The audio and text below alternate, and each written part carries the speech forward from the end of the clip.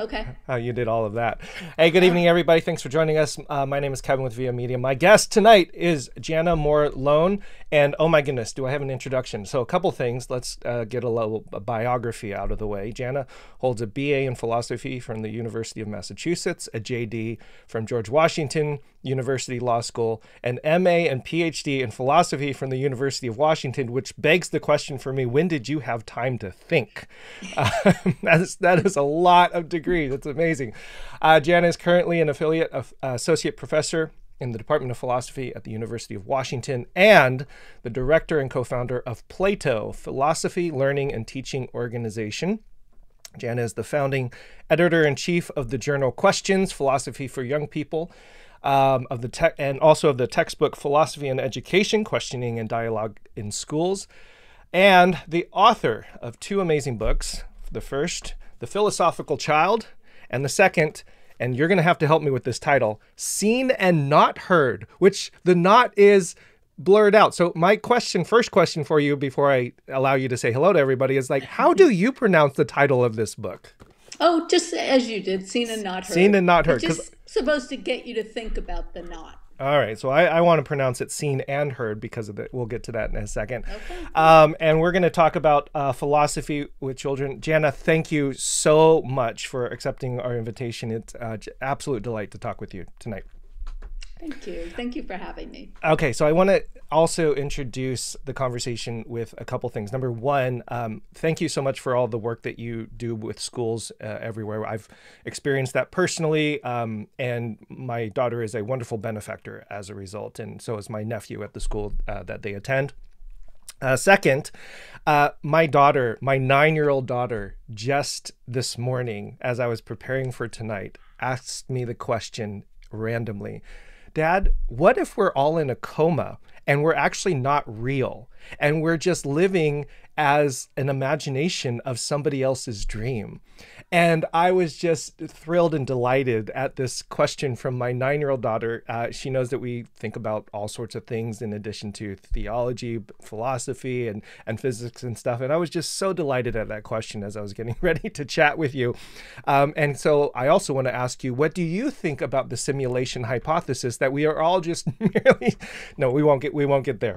We can talk about that later. What I want to talk about tonight is this thesis, this hypothesis that you have put forward that we really should be talking about philosophy with children, which I was stunned by. I thought it was absolutely brilliant. And oh, do I wish more people would just simply pick up this book, read it in its entirety, parents, teachers, educators, etc., so that we can apply this kind of approach and thinking to our pedagogy, our parenting, raising of our kids, etc.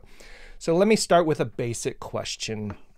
Given all of this work that you have done and the publications that you have, what is philosophy and why teach it to children, Jana? Well, there are many, many definitions of philosophy, as I'm sure you know, and philosophers continue to argue about what philosophy actually is. But at base, I think most, if not all of us, would agree that it is reflection and study and discussion of unsettled big questions in life. Philosophical questions, I think by definition, remain contestable. So they're questions about which we might have many possible answers, and there are many ways to look at them, and they require a lot of perspectives in order to sort of get at making any progress in thinking about questions such as, what does it mean to be a friend, or what is real, or how do we know if that goodness is important, or what is a community, et cetera, et cetera. Yeah. Okay. Why teach it to children, which is kind of implied with the question that children really can't do this kind of thing. I mean, I'm so sorry to quote Princess Bride, which I have to do in every single talk that I apparently give. But have you ever heard of Plato, Aristotle, and Socrates, right? They're morons, right? I mean, these kinds of questions that you're suggesting is part of philosophy lives, I think, culturally in the ivory tower, right? It lives in a place where really smart, erudite, studied, educated people wrestle with.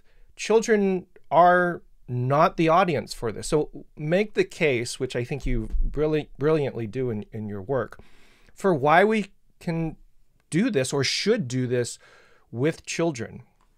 So I guess first, there's an implicit assumption in the way in which you just asked me Oh, that yes, question, please. and that is that philosophy is studying philosophers, is engaging in philosophical thinking and writing and discussion just in the way that is done in the ivory tower in academia.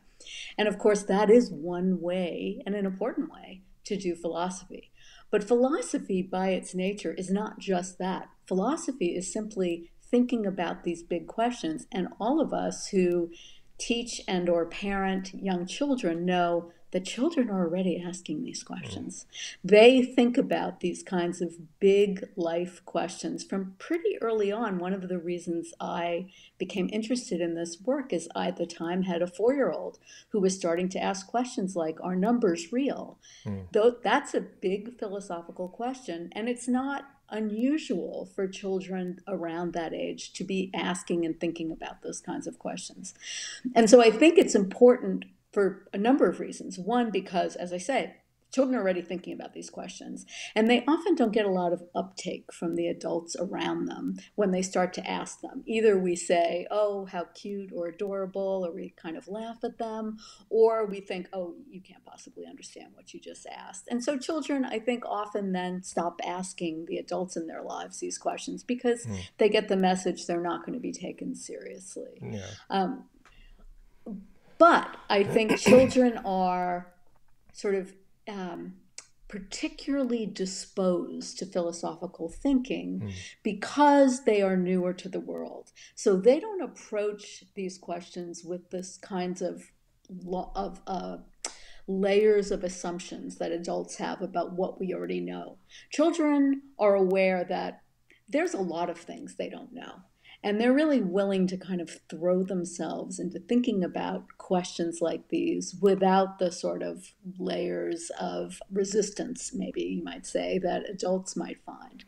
But I guess even more importantly, children, I think, really benefit from a space in which they can think together about questions that don't have settled answers, because so much of school is answer centered. Mm. And children are constantly trying to figure out what it is the teacher wants them to say. What is the answer to this question that is correct, that they should give? And that's fine. But there really also need to be spaces in which children can think their own thoughts and can think out loud without fear that they're going to get it wrong. And of course, one of the things we want them to learn in philosophy is that some answers are better than others because it depends on the reasons you're giving. So we help them to think about Mm. why do you think this? Mm. One of the things kids will say to me often is, it's a lot easier to say what you think than why you think it, Mm. which we all know is exactly right. But we are helping them to know why they think what they do. And when you know why you think what you do, and you're able to articulate the reasons for your views, that gives you a lot of both skill and confidence in expressing Mm. yourself and in thinking clearly. And I don't know that there are more important things for young people than those gifts. Oh my goodness, you covered a whole bunch of stuff that I wanted to talk about. So let me go back. Sure. I loved all of that. One of my questions that arose was, how in the world did we get to the place where I, as a child, are asking these profound questions, and then as I grow older, I now think that those questions are cute or irrelevant? And you kind of alluded to one of the ways in which that happens is that our very pedagogy, the very educational system that we have developed, has shifted from open-ended philosophical inquiry, curiosity, to answers and getting the test right. So is there more to explore there? Because I think teasing out how, I mean, we're talking about children. We were all children at one particular point that, got educated out of us this level of curiosity. So is there anything more that we should understand about how that shift happens? Yeah, I mean, I think part of that is a kind of growing self-consciousness. It becomes maybe shameful to say you don't know or you have a question. Mm, It's showcasing that there's something, you're ignorant about, as opposed to there's something interesting to be curious about. mm, I think that actually many adults do hold on to wonder and curiosity, but maybe don't express it as freely as mm. children do, because we are so much more self-conscious about how we might be perceived, about whether we sound smart enough or sophisticated enough or whatever. And young children, they just don't care about that at all. Yeah. They're, you know, Well, that gets to this other element that I think is, again, so wonderfully insightful, but really difficult. You mentioned it in your previous answer, but you also write about this on page 15 of The Philosophical Child. You write, what we might characterize as their naivete becomes a strength as they examine many possible answers to the endless puzzles of philosophy. And it seems as if what you're doing is making a case that the naivete of childhood is an incredible value that we should not let go of, that is beaten out of us culturally or just taken away from us as a result of that growing conscientiousness. Am I hitting right on the direction of what you're thinking here? Yeah, I think so. I think that there's kind of a freshness of perspective that we have as children that lends itself really well to philosophical thinking, because philosophy demands that we think about things imaginatively, that we come up with hypotheticals to try and tease out these questions that are so complex and difficult, and that there are so many ways to see. And children are really good at that. They're really good at trying out potential scenarios and thinking about possibilities in a way that adults often are constrained more by our sort of inner fear of, as I say, either the way we're perceived or that we might be missing something that everyone else knows, and those kinds of Yeah. anxieties and worries. Yeah, it's interesting in some of the work that I've done in like organizational psychology. It's the people that can sometimes admit that they don't know that gains a level of credibility to their positions of the things that they do know. So it's interesting that there's this weird cultural paradox where the idea of knowing everything and being smart in the room seems to have value, but yet what also has value is recognizing you don't know everything and you can learn from other people and other situations, circumstances, etc. So, Yeah, it really is about the importance of questions, right? Being comfortable with questions, liking questions, being willing to try things yeah, out. Yeah. yeah, I And I love do that. think that's really a strength of good leaders too. Yeah, I yeah. agree. Well, and this, oh gosh, this is why I loved your work so much. By thinking through the ways in which children do philosophy, it can inspire those of us who are no longer quote unquote children to reclaim that which is naturally a part of who we are. And that could radically shift our identities, our relationships, our organizations, etc. Right? This is the thing I love. Absolutely. I mean, I think in my experience, philosophy is never as playful with other adults as it is when I engage in it with children, You're right. because they're just so open to that. And then that part of me is able to sort of emerge in a more powerful way. Right. It's one of the gifts of doing this work with children, is that we're able to kind of reconnect with that part of us that I think we all really appreciate in children Yeah. and value in them, right? Yeah. Okay. So you also mentioned this fundamental philosophical, like meta philosophy, that philosophy is about open-ended questions and inquiry and a curiosity. And there's a part of me that wants to argue with you from the kind of the academic perspective. It says, but wait a second, Jana, there are answers in the world like math, chemistry, physics. Like you are going to get some things right and you're going to get some things wrong. And if we're going to teach STEM, if we're going to ensure that the next generation of engineers and scientists, et cetera, are going to work in this world appropriately, then we need to make sure that they get those answers.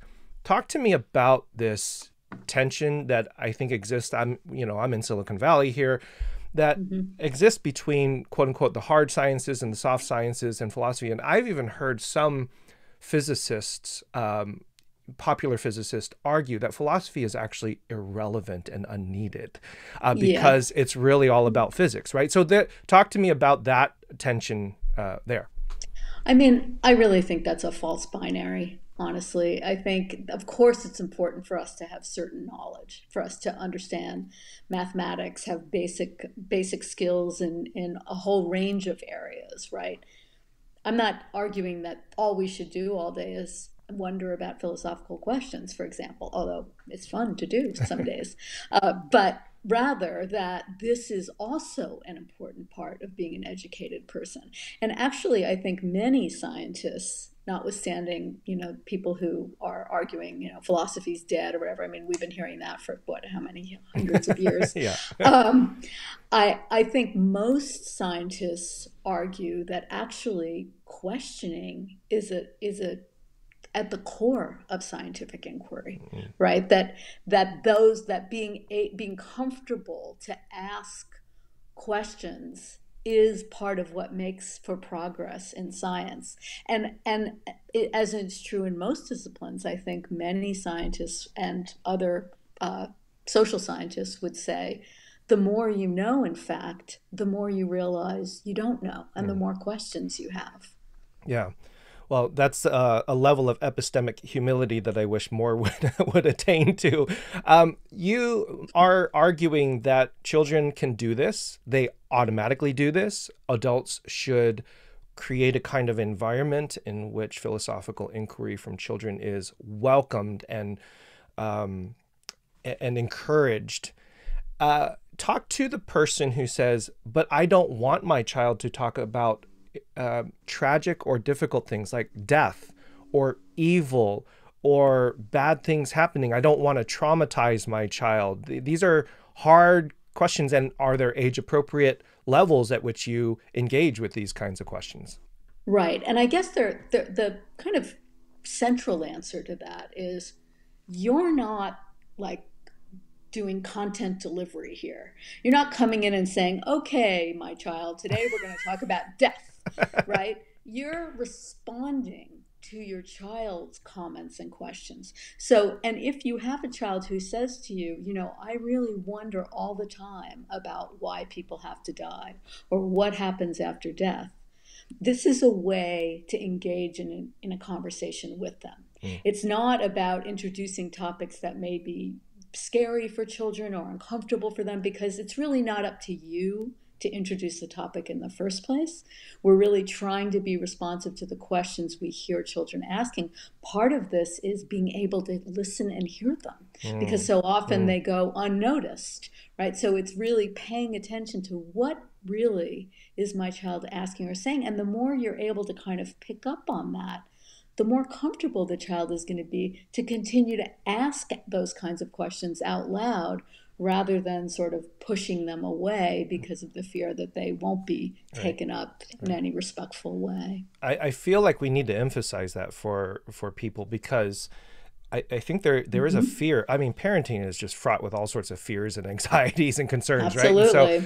And so when a child asks this question, and let's say a relative recently passed away or something, and they're asking these questions, I think that it's very impulsive, or there's this natural impulse for many of us to want to dismiss the question and to move on to happier, more joyful things. Like, isn't childhood supposed to be fun and games and, playing with toys and, that kind of thing? Like, why bog down childhood with all of these existential questions, Usually what I say to people and I do get asked questions like this relatively frequently, is think about when you were a child.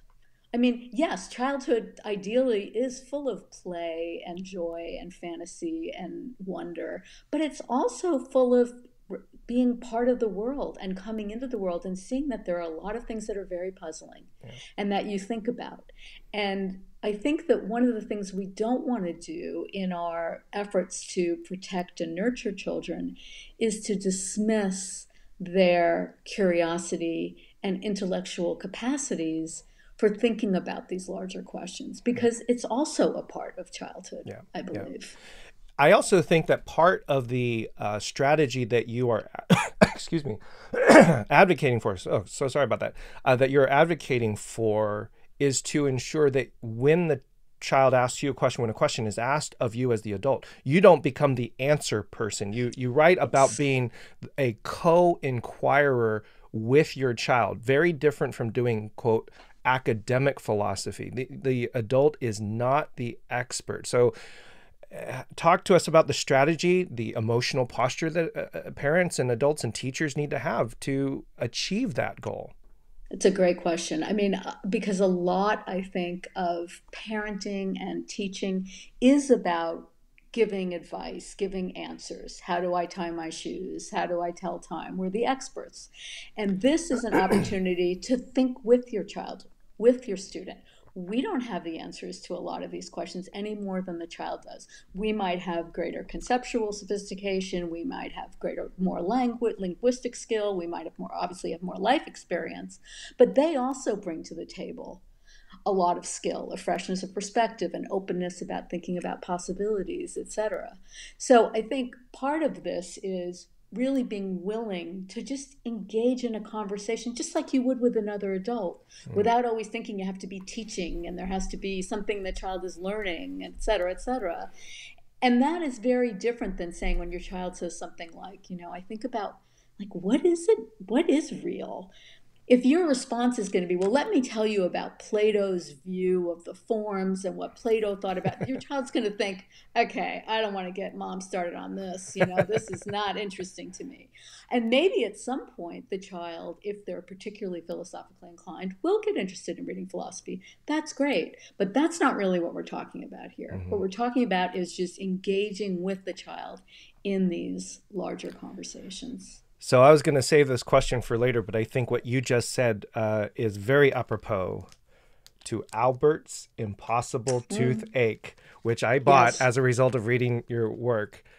What is Albert's impossible toothache? So please share. Albert is a turtle who one day announces that he has a toothache. And his family are quite incredulous because, of course, turtles don't have teeth. And so they wonder why Albert is making up such stories. And they are really not very supportive of Albert, other than to say, could you please knock it off? And finally, towards the end of the story, his grandmother comes to visit. And she is the first one to ask him, Albert, where is your toothache?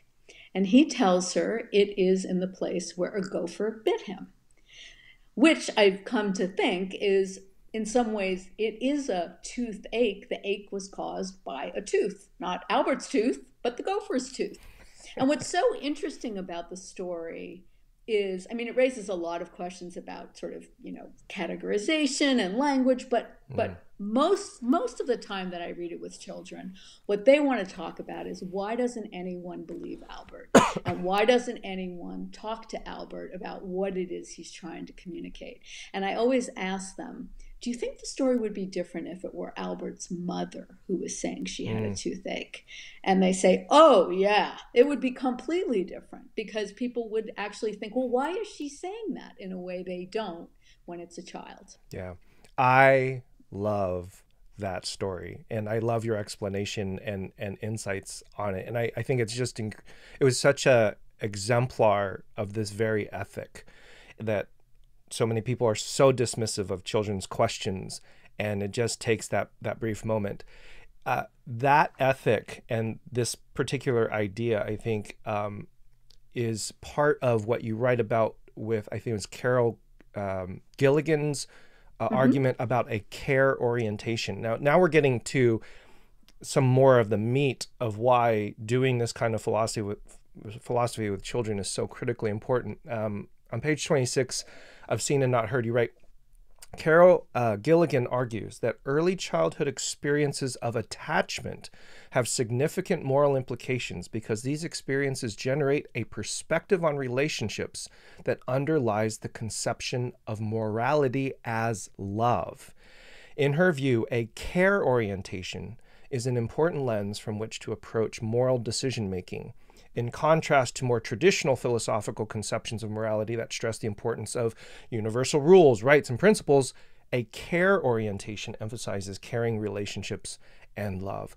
I was really moved by this because what you did in this work is you connected this approach of doing philosophy with kids, not just as an intellectual exercise, what we think about, right? When I think about philosophy, I think this is purely an intellectual exercise.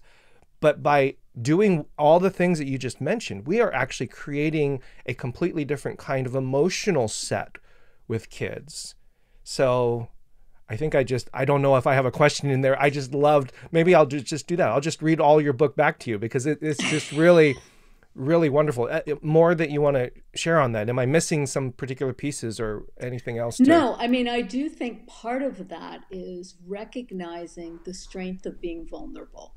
One of the reasons that children are often dismissed or seen as sort of secondary human beings, becomings as opposed to full human beings, is because they're vulnerable, they're dependent on others. And one of the things that Gilligan's work points to is this vulnerability is also a strength because it's at the core of our relational interactions, and which really is at the core of ethics. I mean, ultimately, what is ethics about other than how we treat one another? And if we start with these early feelings of attachment and connection and obligation to family members, this is what results in us becoming moral adults eventually. I mean, when you ask children what's most important in your life, they invariably will say family. I mean, that's the number one answer that I hear. And then friends, but it's relationships. Fantastic. I just am so moved by that connection, and hope that more people would understand that this kind of posture is so good for the mind, but also good for the heart and the soul.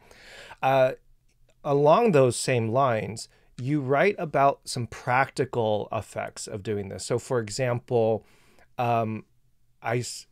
you mentioned that it's important to not be in a rush when doing this kind of conversation. So philosophy forces us in many ways to slow down and to take time and to be a part of the moment that is happening there. So talk to me a little bit more about some of these practical effects, slowing down, empathy. Yeah, I mean, I do think, this connects to what you said a little bit earlier about sort of the emotional dimension of this work. And that is that when you're engaged in talking with someone or a group of children about, the nature of love, for example, what does it mean to love? You're both thinking, using our sort of intellectual capacities to reason through these questions, but we're also talking from our own experiences. And what we think about these questions is actually very personal. It really sort of illuminates who we are as people. And so it is both sort of very absorbing. You're kind of in this conversation with each other. I mean, it's interesting when I'm in a school, say older kids in middle school or high school, and my undergraduate students as well, people aren't looking at their phones. People are really in it together. And there really is, I think, a hunger for that, especially in the moment we're living in, where there's just constant distraction. And it doesn't really feed us, right? I mean, we really do, I think, benefit from having opportunities to slow down and to just be in a space of thinking with other people that is meaningful to us, about questions that matter to us, that we care about. Yeah. This is why people are flocking to yoga and meditation, and we're searching for these kinds of avenues, I believe. Yeah, it's so sorry, I don't know where this cough is coming from. Okay. It sounds very much like the term reflective intimacy that you write about, page 124 and 25. You say, the experience of authentically striving together to understand an issue or analyze a problem creates a space for reflective intimacy. Exactly. That really touches me, because I feel like, especially as somebody who feels like I'm in my head all the time and an introvert, introverts like solitude, but we don't like isolation, right? We still need Yep. community and connection, right? We're still social beings at the core of it. How we find that sociality is different, of course, from extroverts. But reflective Mhm. intimacy was really an incredibly wonderful term that I absolutely loved.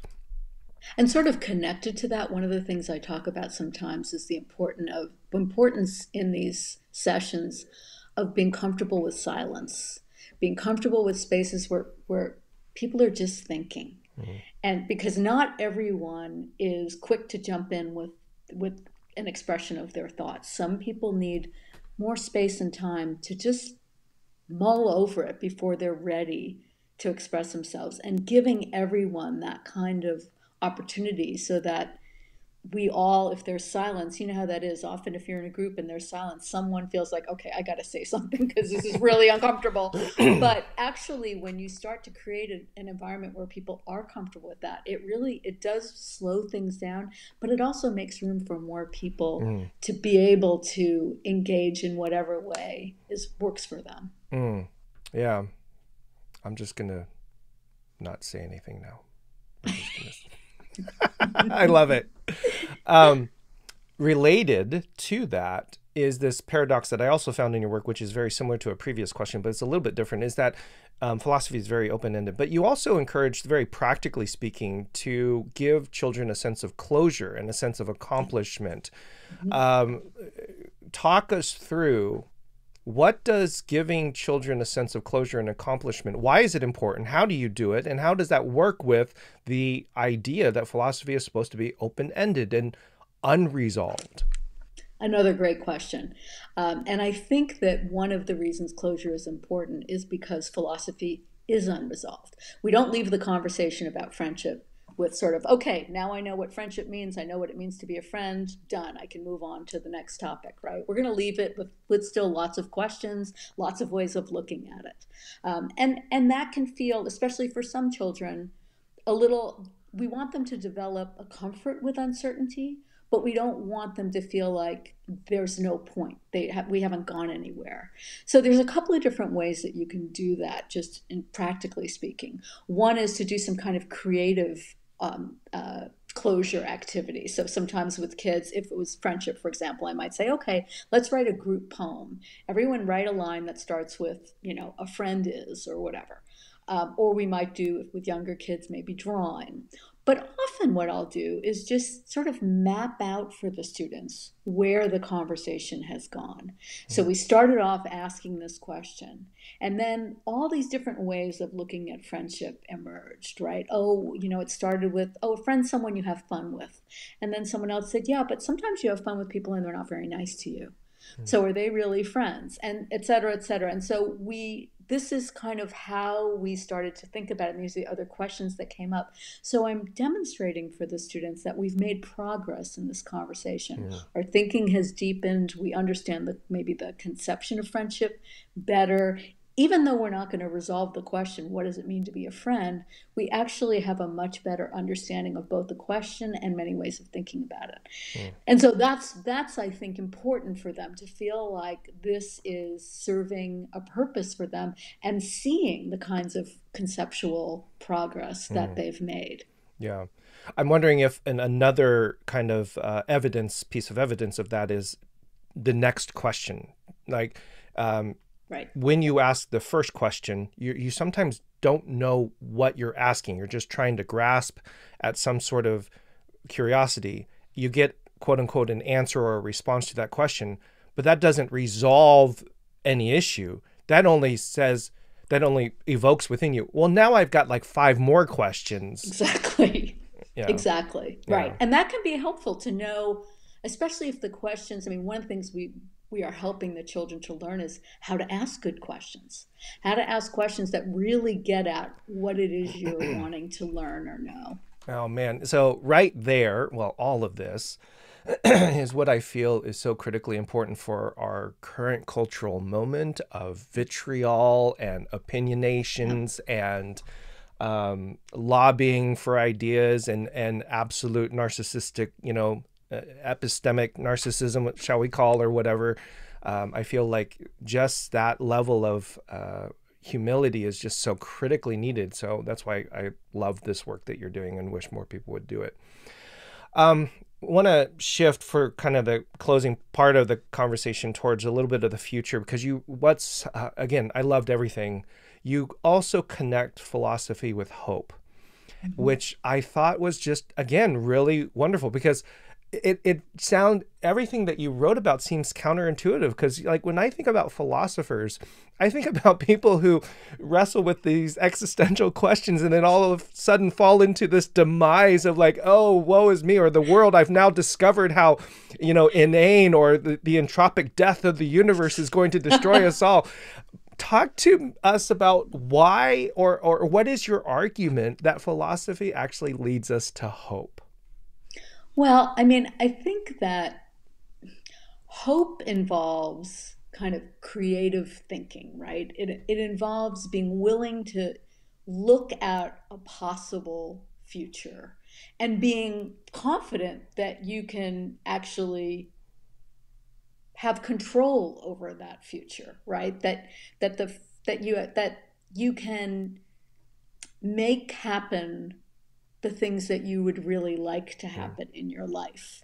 And I think that thinking philosophically, and especially with others, can open the door to you both being confident that you can ask the right question, but also that the way you see the world, that your perspective, how your judgments, how the world appears to you is really valuable, mm, and that you can trust your own questions and ideas and perspectives, which doesn't mean that you shouldn't be open to listening to others. But I think that actually, the more confident you are in your own perspective, the more open you are to listening to mm, others, because you're willing, you want that perspective to be enriched, and it becomes more about sort of learning as much as you can. mm. And I think that there is a lot of hope in that, a lot of ability to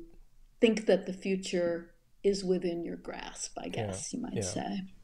Yeah, you also write about how philosophy gives us a sense of self-directed learning, creativity. It opens up all these other avenues and doors, and Mhm. those are all part of that, envisioning Absolutely. a different kind of future. I heard this quote many years ago, and I apologize, I don't know the exact source of it, but it was something along the lines of, those who do not do philosophy are those who are most bound by it. The Mm. idea that doing philosophy is a way of liberation. I'm kind of curious, with your PhD in philosophy, what is your take on that statement? Because Yeah, I I mean, think I it's think, connected in some ways to this yeah, question. I agree. I mean, I think the idea, the way I would understand that that perspective, or that statement, is that we are all constrained by certain social constructions, right? Certain ways of seeing the world. We come into the world, and we learn all kinds of ideas. Some things then we believe, right? Some of our beliefs come because that's what we were taught. We don't we I mean, it would be impossible to question every belief we were taught, right? So we build these beliefs as we grow up. And the more that you're able to really think about all the beliefs you have, really question them, really think about the other ways you might see them, or why you think them in the first place. I mean, sometimes philosophy can help to strengthen your own beliefs because you Mm, understand better why you have them.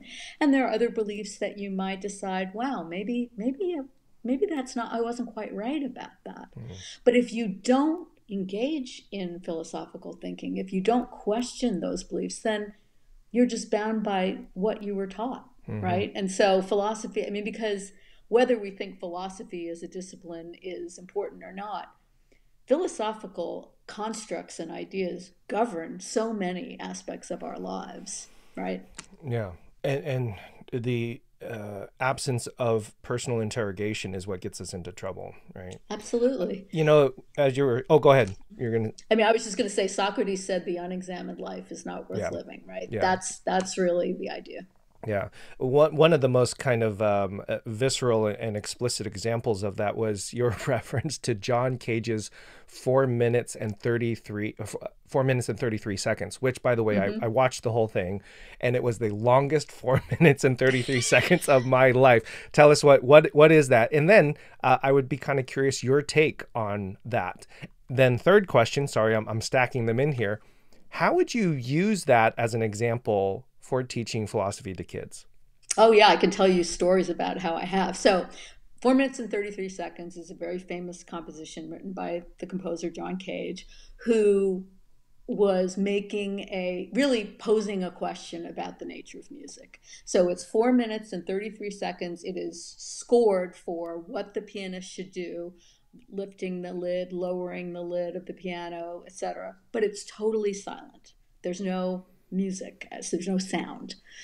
And he called it a listening exercise because what happens when you are in a place where someone's performing 4 minutes and 33 seconds is you hear all kinds of things you wouldn't otherwise Mm. hear. The sound of the heat pump, the sound of, whatever, right? A bird outside, et cetera, et cetera. The way I've used this, I've done it in a number of different ways, but one of the best ways that I've done it is I've actually had a pianist come to the school. We've met in the music room, and I say, we're going to do a philosophy session, and this is going to be the prompt. And the pianist sits down and does this 4 minutes and 33 seconds. And I've done this with like fourth graders, Oh, and wow. they are probably in some ways better than adults about it. I mean, they just sort of sit there and they're trying to figure out what on earth is going on. Well, you wrote about And how like one of the performances, like people just got up and left. They were like, "What the well, heck is the this?" first time this was performed, which was I think in New York somewhere, years in the 50s, people were booing and hissing and I mean, it was really Wow, quite. wow. People were not happy. But what this does is it really does, in this very kind of powerful way, raise these questions about, so what is music, Mm. and is can anything be music? I mean, I remember one of the times I did it, I think it was a fourth grader said, when asked, what after it, and I'll say to the students, so what did you think? What did you think was happening? And one of the students said, I thought maybe the pianist, was having an anxiety attack, Mm. and like couldn't. It was really interesting, right? But they talk Yeah, about what they hear, how they hear all these vibrations in the room, and it's very interesting. It's a very interesting and sort of, it really grabs everyone's attention. So it's yeah, kind of a nice prompt for that. yeah. But yeah, it is a really interesting thing to think about. Like, I mean, because once you start to ask the question, what makes something music? What can count as music and what can't? It can you find that it's way more confusing than you might have thought it was. Yeah, that's fantastic. I love it. It's so fantastic. I wish I well, next time you come to our school, I want to be in the room when that happens because I think Yeah. that would delight me to no end. Um, okay, let's put a bow on all of this. uh, I would like to get your work out there more. I want more people, more schools, more parents, educators to be a part of this. What is Play-Doh? First of all, I need to figure out how to ask that question because I've mentioned your organization to a couple of people. It's like, of course I know what Play-Doh is. So what is Play-Doh and what is it exactly that you do? And then I'll have one more closing question for you. Okay, so Plato stands for Philosophy, Learning, and Teaching Organization. And that is exactly what we do. We learn together, we teach people. So we have a multitude of programs, both in schools, in communities, and online, for educators, for parents, grandparents, and for students. We run classes for all levels of students, and we do lots of different kinds of workshops and webinars and roundtables and other online training and in-person training programs for both classroom teachers and other educators who are interested in children's philosophical thinking.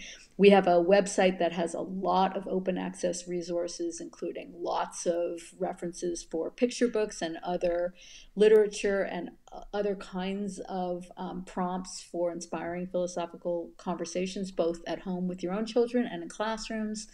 And we have some publications. We have 2 journals and a blog, et cetera, et cetera. So there's a lot, and almost everything is on the website and completely open access.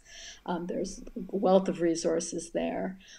And we work with educators and students around the country and as well as internationally, really to try and have more and more people become aware of how powerful this work is, both for teachers and for their students. How long have you guys been around, and do you have any kind of long-term analysis as to what the work is actually doing as kids grow older? Yeah, I mean, there haven't been any good longitudinal studies in this country. There was one in Spain that looked at that question. I think, I mean, one of the challenges with those kinds of measurements is what exactly are we measuring Right, and how do right. we measure it? But we do know that in the classrooms where we are engaged in kind of a long-term project to do philosophy, a number of schools where we have philosophy throughout the school and students have it multiple years, if not every year.